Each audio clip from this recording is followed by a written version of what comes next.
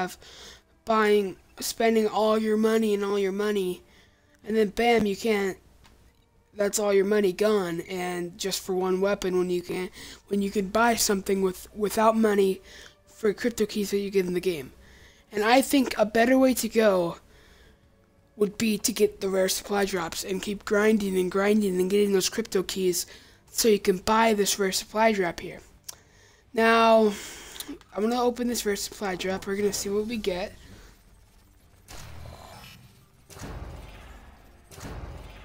Okay, so there's a free crypto key bonus.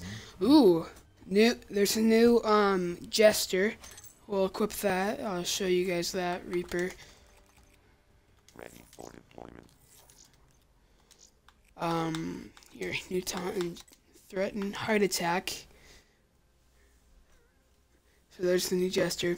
So see, I just got a new Jester there, and I wouldn't got a new Jester in the arms drop.